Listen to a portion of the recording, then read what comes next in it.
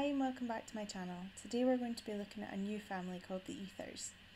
Ethers are isomeric with alcohols, but they do not have the hydroxyl functional group. Their general structure is that of a carbon chain joined to an oxygen which is joined to a second carbon chain. The two carbon chains may be identical, but this is not always the case. For naming ethers, we have two steps. Step 1 is to find the longest carbon chain. In this example, it would be this chain here, where we have 3 carbons. That would be the base of the name, so that's going to be propane. Step 2 is to look at the chain that's attached.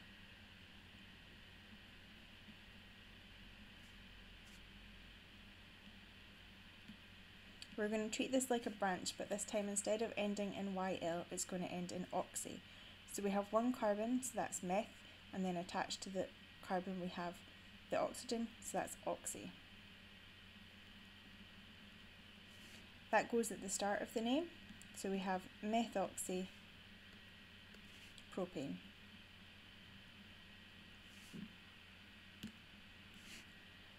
Try to name the following ethers. Pause the video now.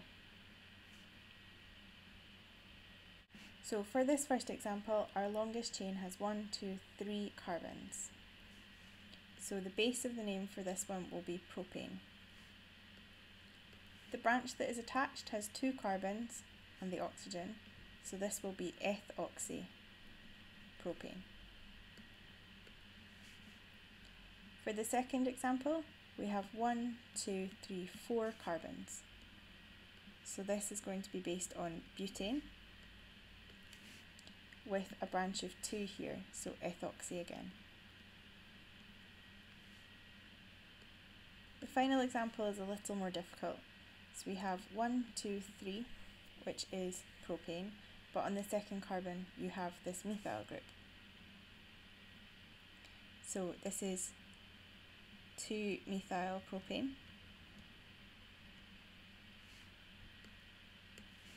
And you have a methoxy group, but that's attached to the first carbon on this chain.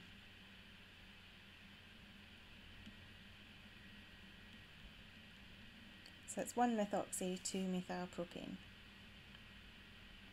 So how do ethers differ from their isomeric family, the alcohols?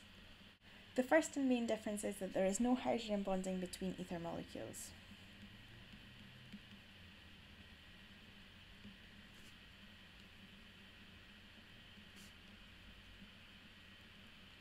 This means that their boiling points are much lower.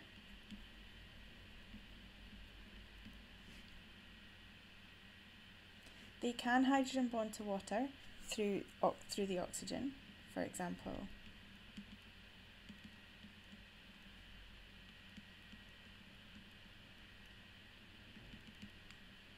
Here we can have the hydrogen bond, but this is only true for the smaller ethers.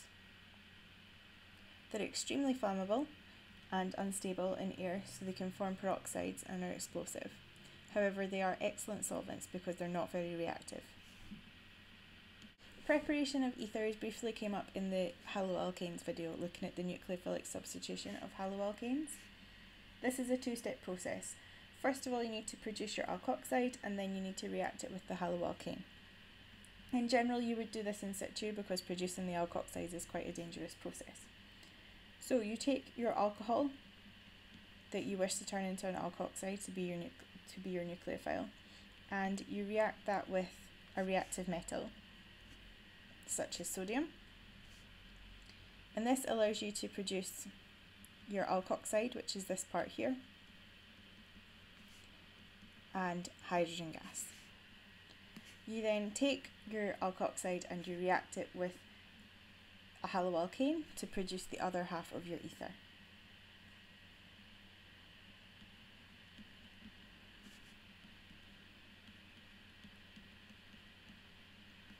Your alkoxide replaces the X from the haloalkane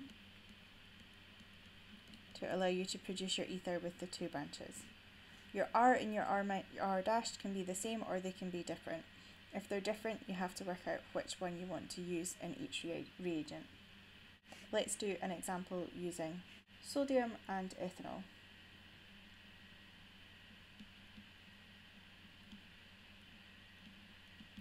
If we react sodium with ethanol, then you will get sodium ethoxide,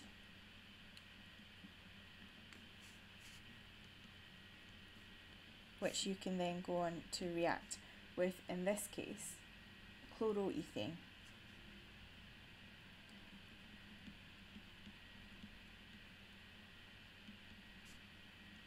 Chloroethane is a primary haloalkane,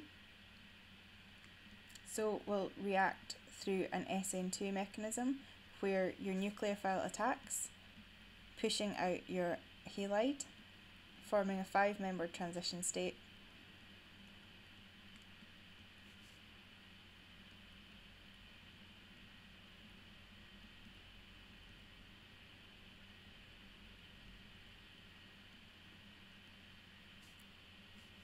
Which will eventually go on to form your ether.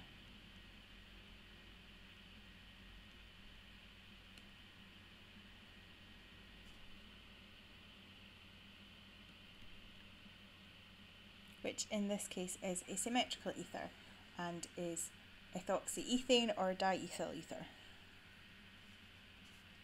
For each reaction, write a reaction sequence, including a mechanism where you can, to produce the following ethers. There's possibly more than one correct answer for each of these.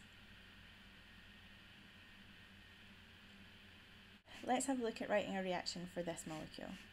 So we wish to produce ethoxypropane.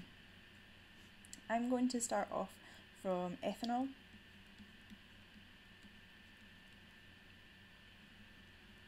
and react that with sodium to get sodium ethoxide.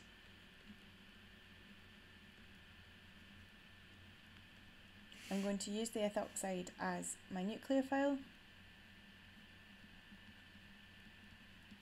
in a reaction with propane, in a reaction with chloropropane, which is a primary haloalkane.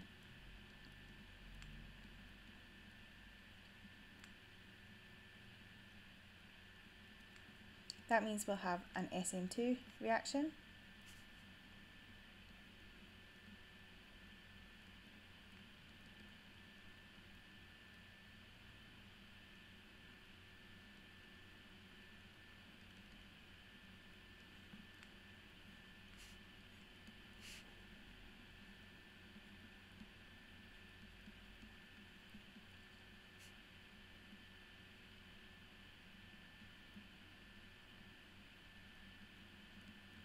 to produce ethoxypropane. Equally, you could have used propane in the first step to produce your nucleophile and then reacted with chloroethane instead. The mechanism for this reaction is quite similar. I'm going to again use ethanol and sodium to produce sodium ethoxide, and then use the ethoxide as the nucleophile. This time I'm going to use bromobutane as my haloalkane, and as that's a primary haloalkane, we should get an SN2 reaction occurring again.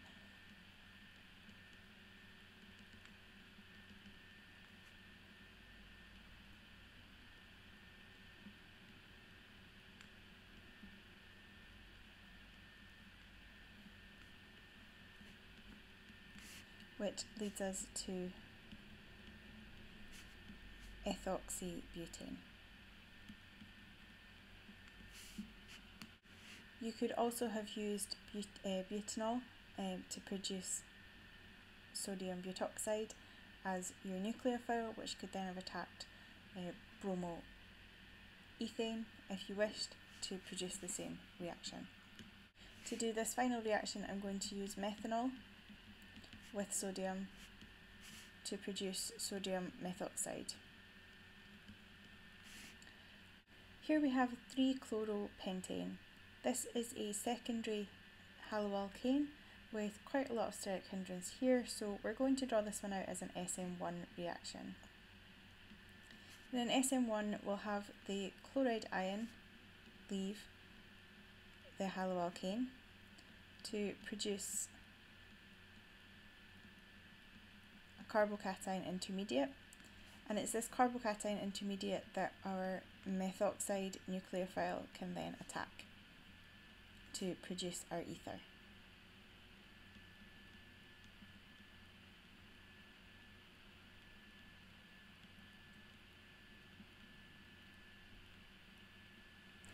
Thank you for watching my video on ethers. I hope that you found it helpful. Please remember to subscribe and follow me on Twitter for regular updates on new videos. See you in the next one. Bye.